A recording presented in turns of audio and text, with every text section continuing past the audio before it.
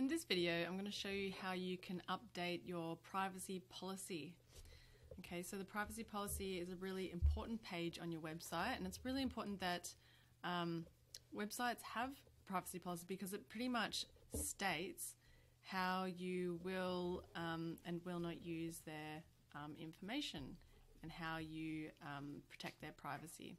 So if you go through the privacy policy, and where you can find it is in the pages section. So it's a page on your website, and you'll notice that the template that you've been given, you've got templates for privacy policy and terms of use, but we'll do terms of use in the next video. So here you go. If you want to edit it, go into edit with Divi, click on that, or you can just view it, and then you'll be able to see what it looks like on the front end. Okay, so this is what it looks like with that horrible blue color up the top. And here I do encourage you to read through the privacy policy and to confirm that all of it is true and you agree with all of it as well. And some of these, some of the parts in it may not apply to you. So do go through, see what works for you, what doesn't work for you, and remove the things that aren't relevant. For example, if you do not have online courses or subscriptions, then you can delete this section here, and I'll show you how to do that in a moment. So it goes through email marketing, tells your audience how you'll use their email. You know, what happens when they leave comments on your site. For example, if you do blog posts and they, write a comment in the comment section, what happens there? Media, contact forms, what where those go to, etc. Cookies. You may not have cookies set up on your website at the moment. And what cookies are, it basically when someone comes to your website from like Google or Facebook, it tracks them, not any personal information, but it basically just tracks the computer. And later on, if you decide to do Facebook ads or Google ads, you can actually target those ads instead of it being really like, I want to send this ad to all women who are over 40 who like this particular page, which is a lot of people. You can actually get so targeted that you can say, I want to send this ad to all of the people who have gone to my website. Okay, which is really, really, really good, and will in the long run save you a lot of money, because at least you know that the people that you are spending money with ads are people who are actually interested in your business or in your website. So that's talking a bit about cookies there. It's good to have it, even though you may not have cookies set up now, because we highly recommend that you do it in the future. Or it's there if you so happen to choose to do it in the future. And feel free to just continue to read all that information down here. It's pretty much just covering your bum. Okay. And there we go. There will be some things that you need to update here, and I'll show you how to do that as well. Now, the template that you've been given is a little bit hard to edit. And I'm not going to show you, I tell you why it's a bit hard to edit. It's been given in one big long text file, and basically it's really hard to edit because it's in one big text file, and the headings have been hard-coded in. So what I've done is I've actually made a version of it that's much easier to edit. Okay, so each of these little sections here are different text modules. Okay, so I'm going to show you actually how I did that, and how what I did was I exported the page that I had created, and then what you can do is you can import the new page. So here we go. I'm going to go enable Visual Builder, And you can do this. This is actually what Divi Theme templates are made out of. You might see, let me go, load from library. See, there's a whole bunch of pre-made layouts. All these are templates that Divi have made that they have just exported, and you can import them.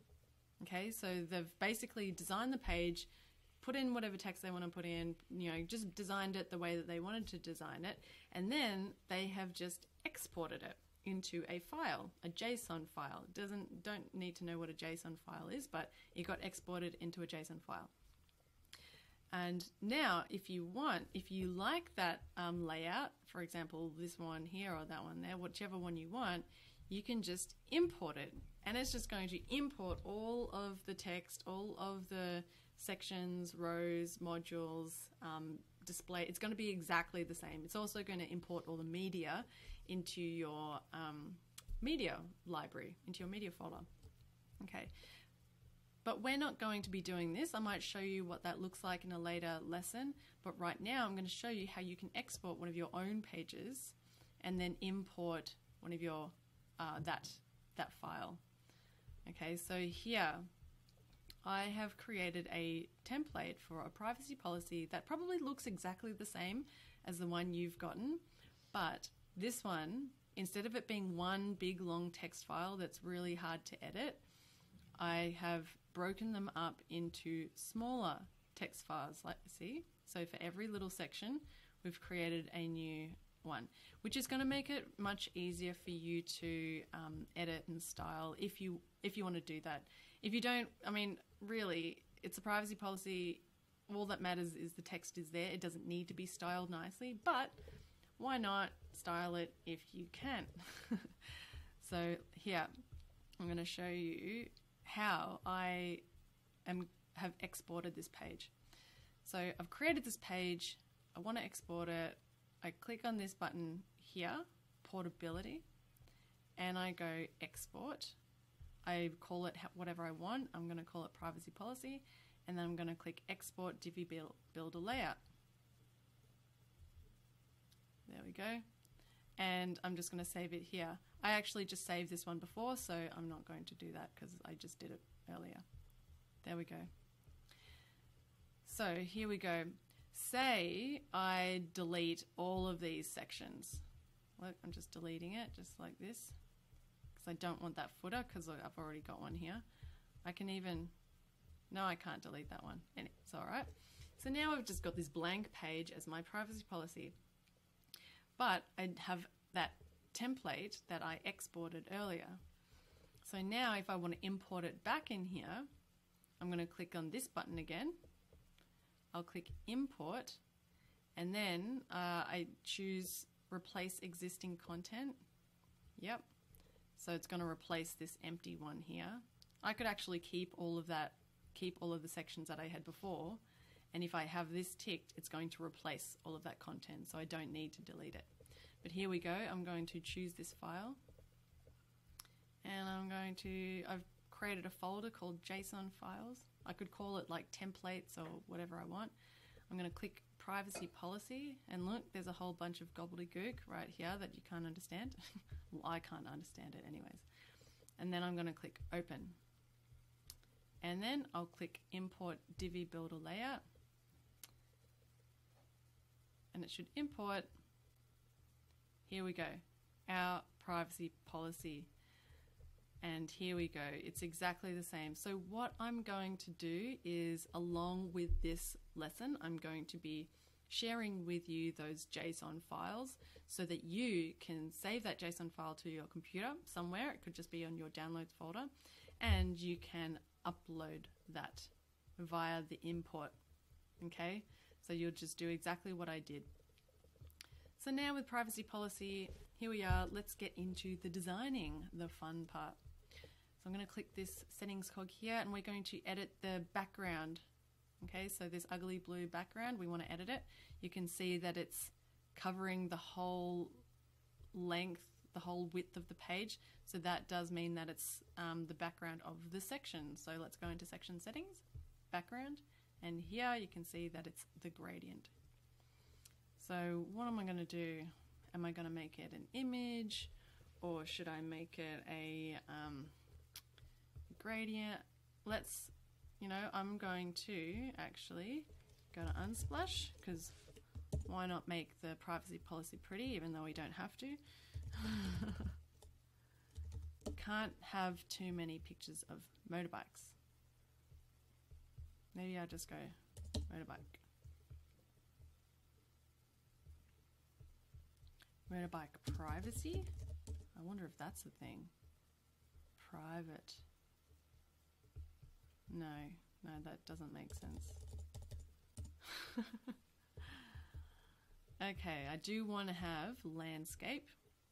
So I'll click that little filter for landscape. And I just really like this one. I think that should definitely be on our privacy policy.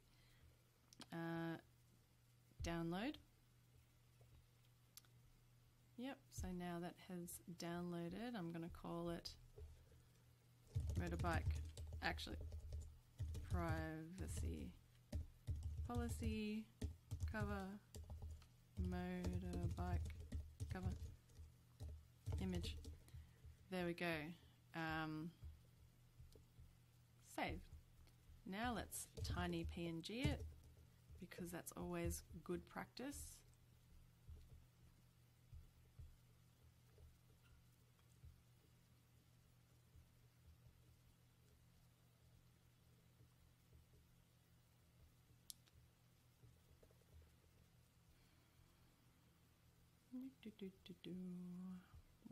Waiting. There we go.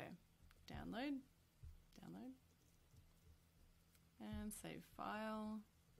And we save it in the same spot. And I want to replace that old one. So let's go back to our privacy policy. I'm going to click this button. Go to the background. So we're in background. I want to change the background image, or add a background image. So it's this tab. Add background image. And upload files. Select files, I'll grab that one, upload.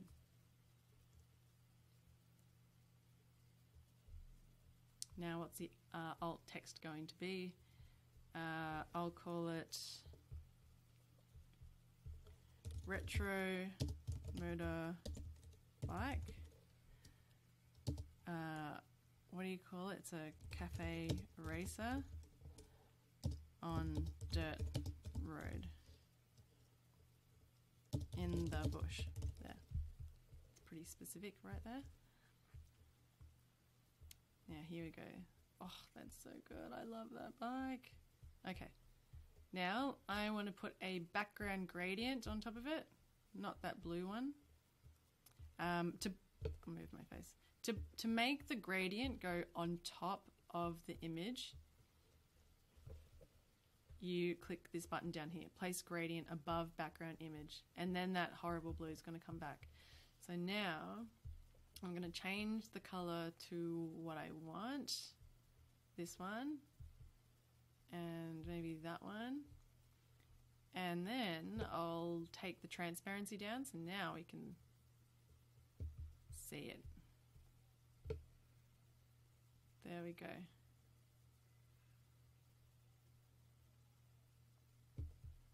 Yeah, I can also, make that color in the same color, but maybe a different opacity, if you know what I mean. So maybe up there, and then I can change the gradient direction.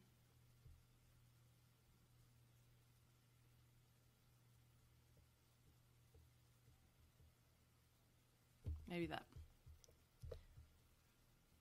There we go. So now I've got a cool motorbike with the gradient, and it's got my colors, my branding colors. Okay. So next, who we are. So first of all, before I start styling all of these things, there are some things that we need to add in to make it personalized. For example, this, our website address is. So we want to insert our URL here. So what we do is we click on the settings cog, and the text is going to pop up here in the text box. So now we just want to insert the URL, which is https://www.motorbikehero.com, keeping in mind that this is a completely made up website that doesn't exist.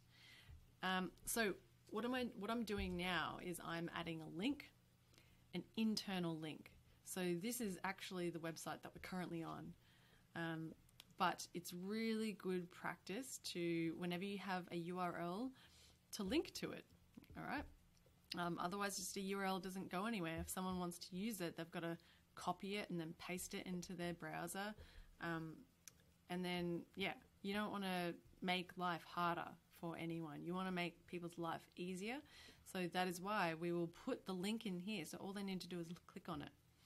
So what you do is you select it, click on this little insert edit link button up here, and then we want to copy and paste the exact same URL. So that's going to go there.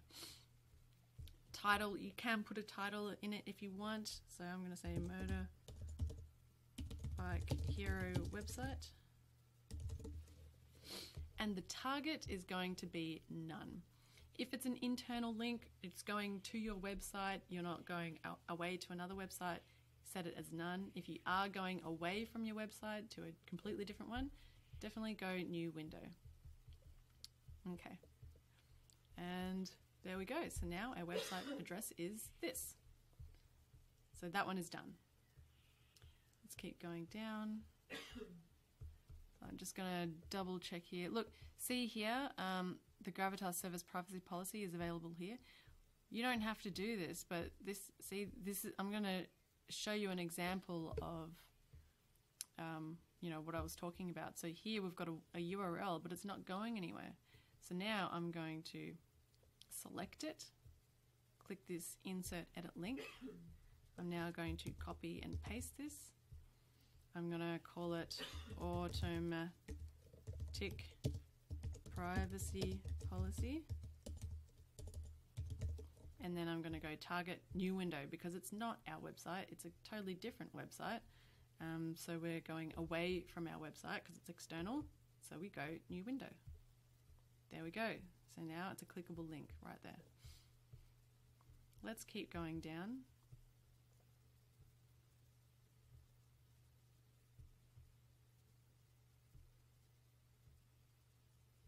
Here we go. Here's another one. So you can see here in the brackets, insert your non-personal email address. So your business email address. So here we're going to go zay@motorbikehero.com. Yours will be either your name or hello@yourwebsite.com, whatever you decided it to be. So now what we're going to do here, because this is also a link, your email, we can link it so that it opens up an email service provider. So what we're going to do is we're going to select this, click this link, and we're going to copy that link and click, and then type here an URL, mail to ... zay@motorbikehero.com. And then here we're going to go Motorbike Hero email and target, because it's while this is it is motorbikehero.com, it is not going to your website. It's actually an email address. So if it's an email address, always click new window. Okay, and there we have it. So here we have another one, insert your non-personal business email. Let's cheat a little bit and see if we can just select this one in here while we are in this text settings, and maybe it's going to copy the link as well. So I'm going to copy that. So Command C, tick, and I'm going to go into this one, settings and see if it works. Yep, it does. It works. It's a nice shortcut. Okay, so here we go, disclosure. You can see that there's this big statement. You will eventually need a terms of service page, ask a coordinator for access to a template, blah, blah, blah. You already do have a terms of use page. That is part of your template. So what we're going to do is we're going to click this little module settings. I'm going to delete that chunk of text, which we don't need. Now here, we're going to do something very similar. We're going to, first of all, I need the link to the terms of service, terms of use page. So here I've got it open already, and here is the link. Actually, you know, this is supposed to be motorbikehero.com, but to be honest, I did not buy the domain name, so I don't own it. This is just a test site. But just assume, or just pretend, sorry, that I've made www.motorbikehero.com, and then terms of use is on the end of it. So here you could copy and paste that URL, but for now we're going to go just select terms of service, click on insert edit link, because it doesn't have to be a URL that links, that you can put a link to. You can put a link to any words, any amount of words that you want. And it's also good for SEO to like use words to like link to if it's relevant. So here I'm going to select this one here, but I'm also going to put a slash terms of use. Okay. And because that is what the URL of the page. Title, terms of service, and target none because it is within our website. Okay, there we go, terms of service. Now let's keep going. Is there anything else? Insert your business name. So here we got to edit this one.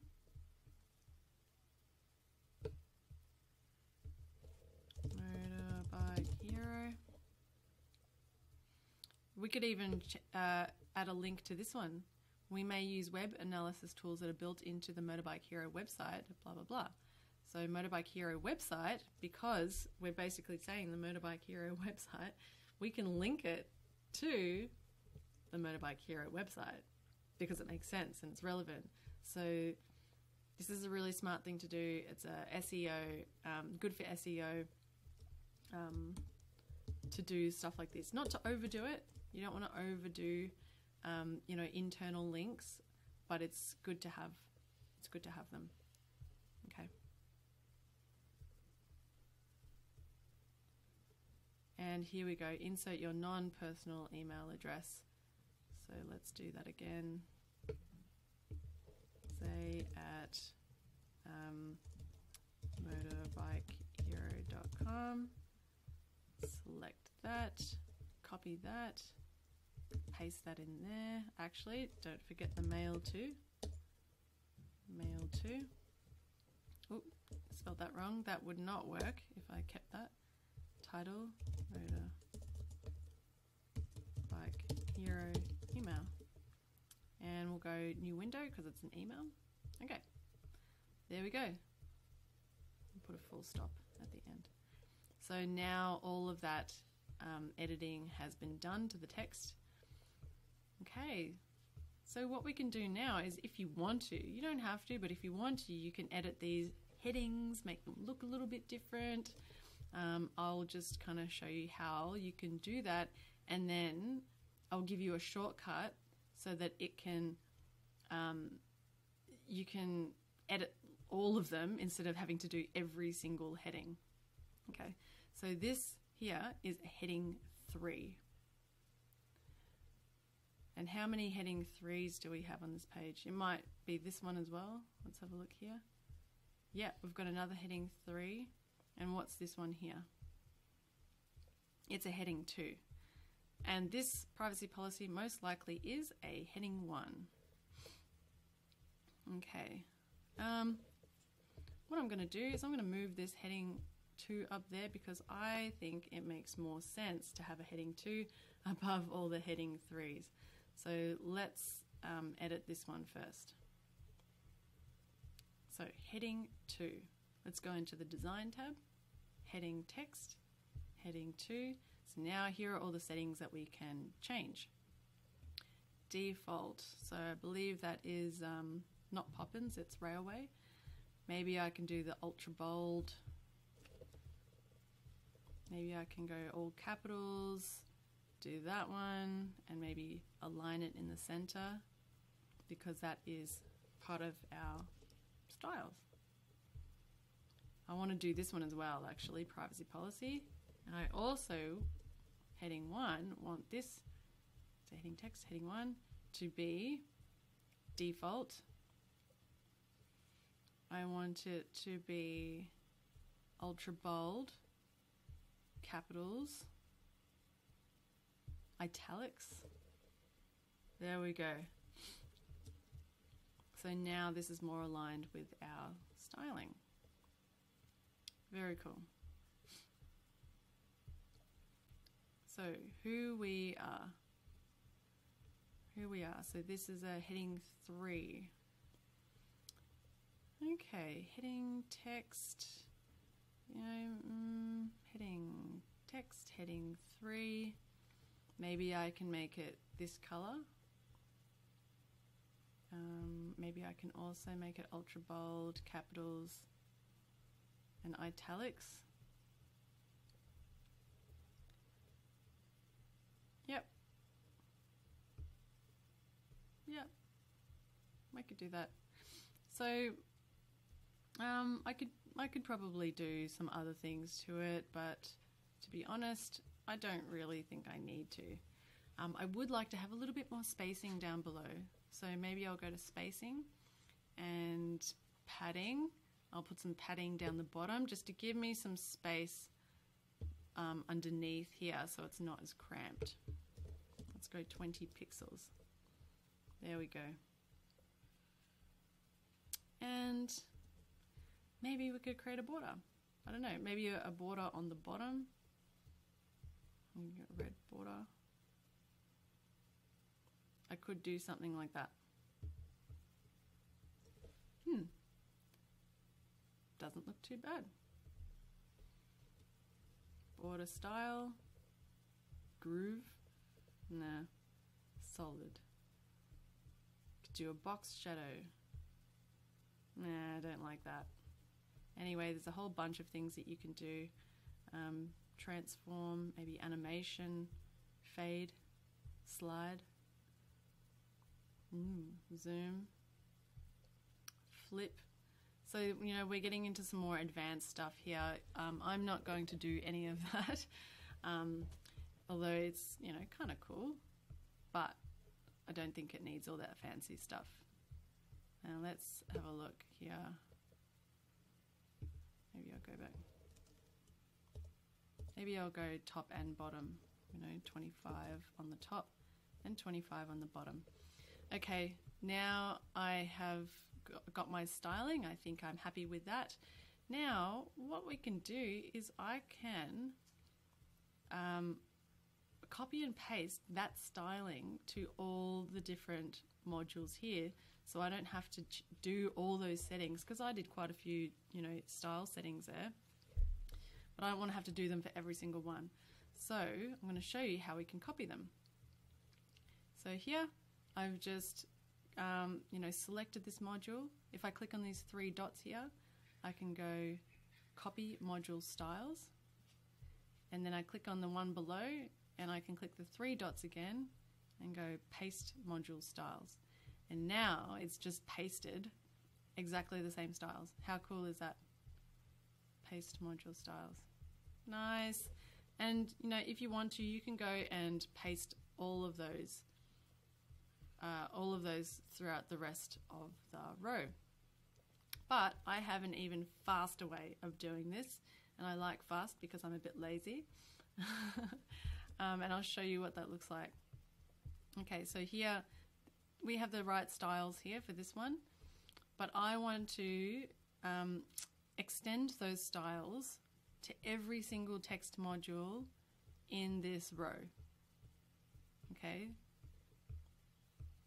I want to have those same stylings for all the rest of them in the row. So there's another shortcut here. If I click the 3 dots, and it's called Extend Text Styles. Extend. So it's kind of like I'm going to extend these styles to the rest of the rest of them. So click on this button, and it's saying here, extend this text styles to all texts throughout this page, this section, this row, or this column. Okay, so I want to extend all of the text styles to all of the text modules. For example, if I had an image module or a blog module, it is not going to extend these styles to those. It's only going to extend it to the text styles. And all of these are text styles. So I'm just going to go this row because I know that they're all in the row. You know, the green one? They're all within, all the modules are within that row. I could also say this section if I wanted but I might just choose this row and click extend. And then we cross our fingers and hope for the best. And let's have a look. And there we go. Very cool. It's just extended all of those styles throughout every single module in this text module in this one. Awesome. But look at this. It looks like it has also extended those styles to our main heading up here. Uh-oh. So now, see, that's what extend does. It doesn't, we can't say, but exclude this one. We said extend it to every text style throughout this. But, you know, don't worry about that. We can, it was much faster doing it for all of them. And now I'm going to go back and change those back to what we had before. So let's go ultra bold. This one, and center it. And I'm going to get rid of that border, which we didn't have before. So click on the bottom border. See, you can put a border to each of the different sides here. I chose only bottom, and I'm going to put it back to 0 pixels so you can't see it. And there we go. I've just edited this privacy policy. Except here I've got the old footer. So now that we've got this footer that attaches itself to every single page, I can delete this one here. There we go. Okay? And that's how you do it. If you want, you know, if you want, you can do this yourself. I could also export this. Actually, I'm gonna make you do it. I won't export this styles. So I encourage you to do your own styling and just try to do the copy and paste way of copying, pasting and styles, and also using extend. This is the perfect place to test out the extend that feature that you can do. Okay, so always hit the save button when you're done. And in the next one, it's going to be quite similar to this. We're going to be editing the terms of use page, and we'll see you there.